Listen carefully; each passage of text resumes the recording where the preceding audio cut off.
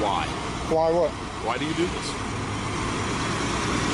Why not? Knowing that we have sergeants that look at our body camera and would report any violation to our internal affairs office, why do you feel the need to come out and police the police? I'm so glad you asked that question, and I think you asked the right guy. Let me answer for you.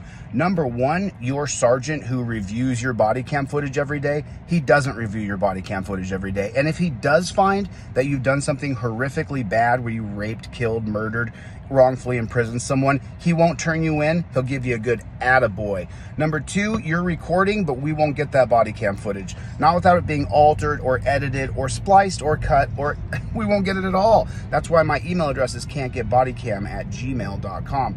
And lastly, why do we audit you and police the police? Because there's no third-party agency to hold you accountable. Internal affairs is a joke.